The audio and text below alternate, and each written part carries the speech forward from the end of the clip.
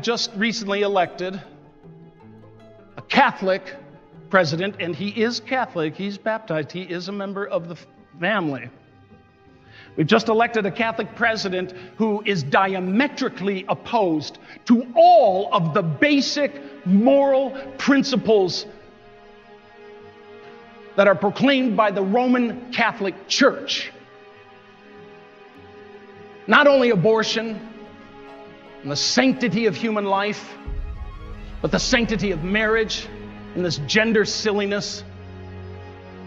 How in the world did that happen? A Catholic. I'll tell you, if he wasn't Catholic, I probably wouldn't be so upset. He's a member of my family. He's the most powerful man in the world. And he is absolutely opposed to the basic understandings that God is the author of life. How in the world did this happen? You want an answer? I'll tell you the answer. Because our bishops have been silent for 60 years through bad catechesis and cowardice. They have barely said a thing. A few papers here and there. They speak of, there's things they could do. You say, well, why don't you do something? I'm just a little diocesan priest. I'm a grunt. They're the apostles. They have the voice. I just work for them at their privilege. They can get rid of me tomorrow. How have they allowed this to happen? What is it that they really believe? How poorly have they educated you? Good Lord. I am angry. It's a righteous anger, the same righteous anger that Jesus had when he drove the money changers out of the temple. He didn't hate those people, but he was outraged with a sense of righteous anger. Righteous anger means I'm incensed at what you are doing to someone else, and I'm called to protect. Woe to me if I don't preach the gospel. I have to stand up for this. Jesus had to stand up for his Father's dignity, so he wanted a clean house. And I have this righteous anger. I'm just tired of this. Angry to the point where I am tempted to say this. If you are pro-abortion, I am tempted to ask you to leave St. Henry Parish. Leave this parish. Tempted to say that. Because then I think, where would you go? This is not just this parish that teaches this. This is the Catholic Church, the Holy Catholic Church of God that teaches this. What parish would accept your views? Sadly, you would find one. And that is an indictment against the bishops. But God help that parish that would let your ideas foster in their parish.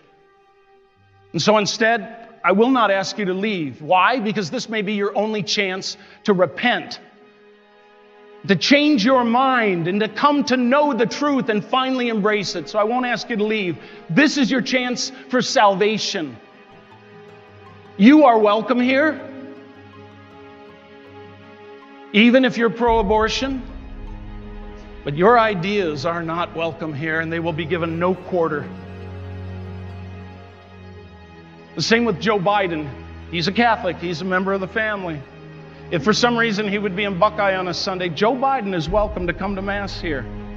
His ideas are not welcome here. And if you ask me a follow-up question, would you give him communion? No. Over my dead body. Not until he repents. He's a public figure. He needs to publicly repent. And we need to pray for his conversion.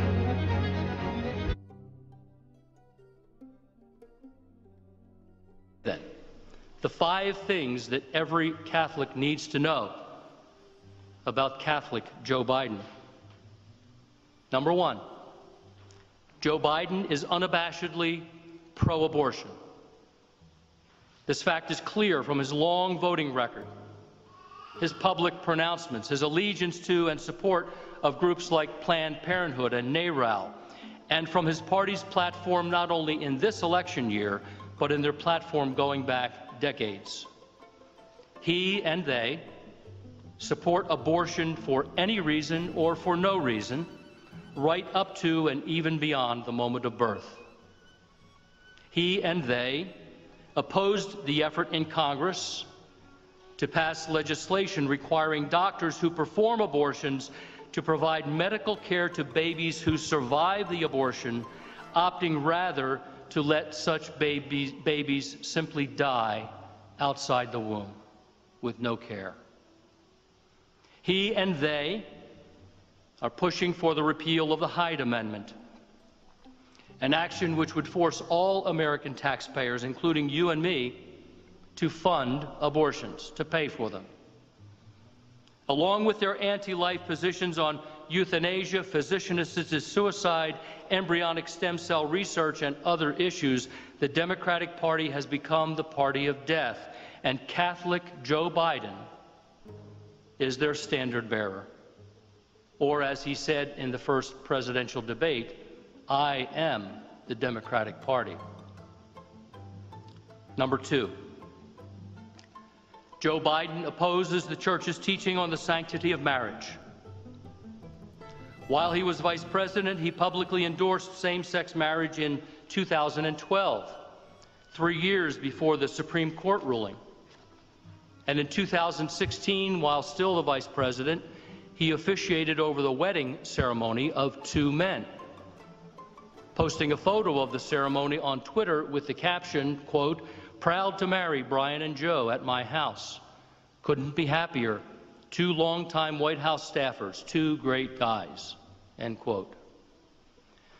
Number 3, a Biden presidency would be a danger to our already dwindling religious liberty.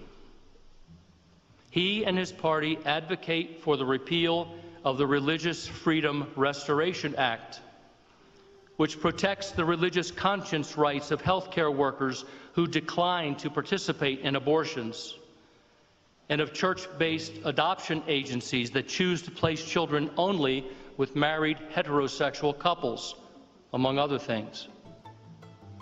Biden is also on record committing to restoring the Obamacare mandate, requiring religious ministries and orders like the Little Sisters of the Poor to provide contraceptive and abortifacient drugs to their employees, despite the fact that that is a direct violation of their faith conviction and of church teaching.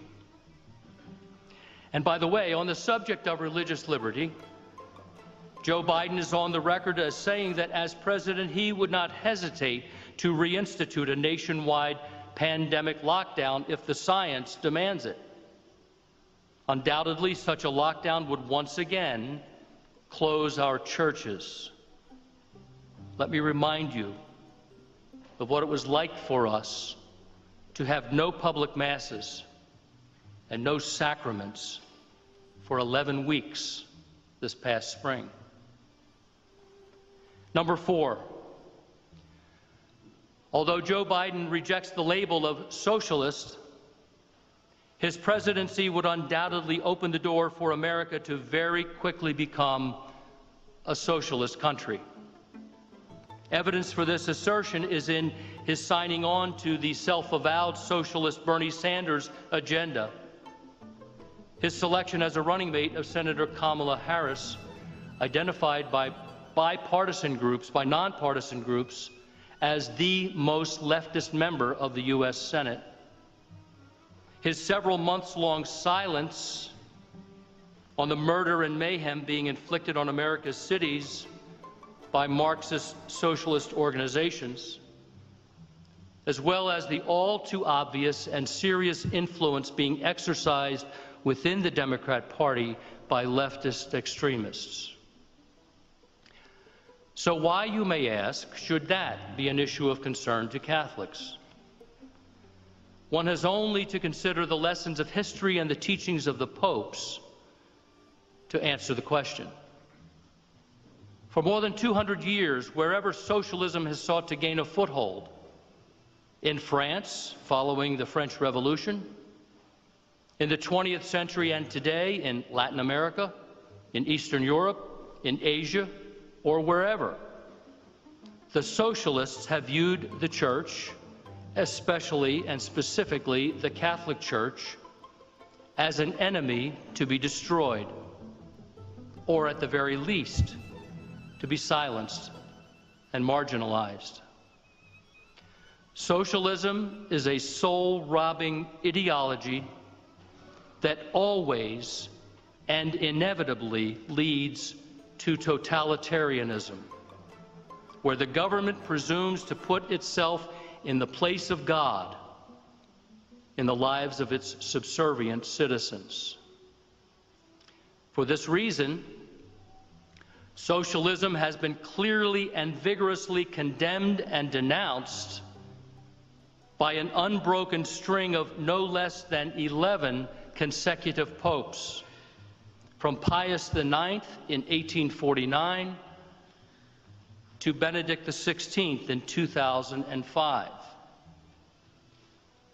Mob rule is one of the chief tactics and strategies of socialism, and in a perverse twist of irony, the same socialist mobs who like to chant "silence is violence" reaped the benefit of the several months-long silence of Joe Biden and his party as the mobs carried out their orchestrated campaign of violence in America's cities. Again, Joe Biden is probably personally not a socialist, but he and the Democrat Party can validly be called out for giving aid, comfort, and encouragement to those who are. Whether they be the demonic forces unleashed in the streets of America's cities by Marxist, nihilist, anarchist revolutionaries, or those in elected office in his own party who seek to push America so far to the left as to make it unrecognizable and to establish a socio-economic and political system that is openly hostile to the church. Number 5, Joe Biden's positions on these 4 moral issues as a very high-profile Catholic, a man who served in the U.S. Senate for more than 3 decades, then as vice president for 8 years, and now as a candidate for president, a very high-profile Catholic. His positions then serve to subvert and undermine the faith of nominal and poorly catechized Catholics, as, for example, it gives rise to the effort, the misinformed effort, known as Catholics for Biden. At least one of Biden's campaign ads picture him with Pope Francis and with a group of smiling nuns in an effort to portray himself as a devout Catholic. And by the way, when you have to tell people what a good Catholic you are, does that not make you question how good a Catholic the person really is? Ironically, it's another group of nuns, namely the Little Sisters of the Poor, who would once again be targeted by a Biden presidency for enforcement of the Obamacare mandate. Furthermore, Senator Kamala Harris, his running mate, is on record calling the Knights of Columbus, quote, an all-male extremist group. Extremist because of the Knights' clear support of church teaching on the non-negotiables that we're talking about here. And by the way, Deacon Bud, Father Rob, and I are all members of the Knights of Columbus. And yeah, we're all male. What of it? I leave it up to you to decide if we're also extremists. Also, isn't it interesting that the same leftist media, which gives high praise to Joe Biden's Catholicism, while characterizing the Catholicism of Judge Amy Coney Barrett as dangerous and extremist. The perennial failure of many of our bishops to call out Biden and other Catholic politicians who publicly defy the Church's most cherished moral teachings only serves to confuse many Catholics and many others in our society, causing them to think oh, I guess what he holds isn't that bad. Isn't that bad? The willful destruction of 61 million babies in the womb, including, by the way, 23 million black babies, isn't that bad? I ask you, what could be worse? In its document entitled Living the Gospel of Life, the U.S. Conference of Catholic Bishops declared abortion to be the preeminent moral issue of our time. The right to life undergirds all other rights. That's why it's mentioned first in the Declaration of Independence. And it represents government's most important responsibility. So don't let anyone, be he a priest, a bishop, or a cardinal, tell you otherwise. Abortion is, I believe, spiritually speaking, both the primary cause and the primary symptom of a society in a downward death spiral. As I said, it's time for faithful Catholics to stand up and say, enough is enough. To all office holders and politicians who claim to be devout Catholics while publicly and obstinately contradicting the Church and subverting her teachings. In conclusion, we are, as a nation, as I stated earlier, I believe, staring into the abyss, stemming from our culture's wholesale rejection of God and His law, a rejection manifested most tangibly in 5 decades of legalized abortion. Archbishop Fulton J. Sheen once wrote these words almost 60 years ago, quote, "A nation always gets the kind of politicians it deserves. If a time ever comes when the religious Jews, Protestants, and Catholics ever have to suffer under a totalitarian state which would deny to them the right to worship God according to the light of their conscience, it will be because for years they thought it made no difference what kind of people represented them, and because they abandoned the spiritual in the realm of the temporal." End quote. And so the bottom line, brothers and sisters, is vote. And when you do, think with the Church, while also understanding this, that no one running for public office is ultimately the solution for what ails America. Only God is. That's not a statement of resignation to the inevitable. It is rather a statement of hope. The late Father Richard John Newhouse once wrote, "Christians have not the right to despair, for despair is a sin. And we have not reason to despair," he said, "quite simply because Christ is risen." You and I are called to be salt and light in a dark and dying world. And you and I, as faithful American Catholics, are engaged in a battle for the soul of our beloved nation. Let's take that call seriously. I'd like to conclude this homily with a quote from the Old Testament that you are no doubt familiar with. It's one of my very favorite scripture quotes, and one which is most pertinent and most compelling for today. 2 Chronicles 7:14. Almighty God declares this: "If my people, who are called by my name, will humble themselves and pray and seek my face and turn from their wicked ways, then will I hear from heaven and forgive their sin and heal their land." God bless you, and may God continue to bless America.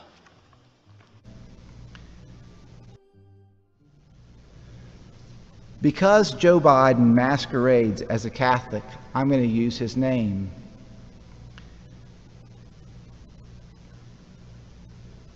Joe Biden embraces teachings that are absolutely and fundamentally opposed to the priorities of our church to protect life, to protect the sanctity and the holiness of marriage. He is, in some respects, an embarrassment to Catholicism. There is an amendment that is written to protect your federal tax dollars, the money that you give to Caesar, that protects that money from paying directly for abortion. It's called the Hyde Amendment. Joe Biden actively wants to repeal that amendment. You know, we have at least some say in what happens to our money that we give to Caesar, don't we? Not much of a say, it seems at times, but we have at least some say in what happens to our money. There was a bill that was proposed that babies that survive the abortion process, there is a living human being in the operating room alive. There was an amendment that said that if a child survives abortion, that it must be given medical care. Joe Biden doesn't support that. He opposes the teachings of the Catholic Church. This isn't political. This is moral. This is religion. This is our faith. What is a marriage, anyway? A marriage is a union of one man and one woman. How does a person get married? I had a wedding here yesterday, right here on the altar. And I explained to couples that they're only halfway married when we're done with them at the church. They're halfway married. They have one more step to go before they're completely married. What is the final step in making a marriage? It's called the consummation. Okay. How do you consummate a homosexual marriage? How is that even possible? If you attempted it, it would be called the sin of sodomy, which is one of the sins that cries out to God for vengeance, according to the clear teachings of the Catholic Church.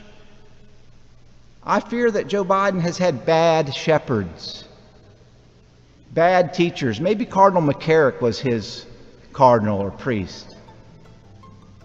But the reality is he's missed fundamental Catholic teachings along the way, and he's not alone.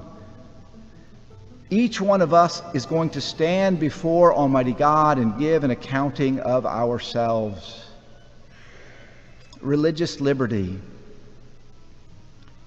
We have today the ability to refrain from the performance of abortions and those kind of things. It's called the Religious Freedom Restoration Act, where healthcare workers who decline to participate in abortion and other things that they find morally objectionable are protected legally.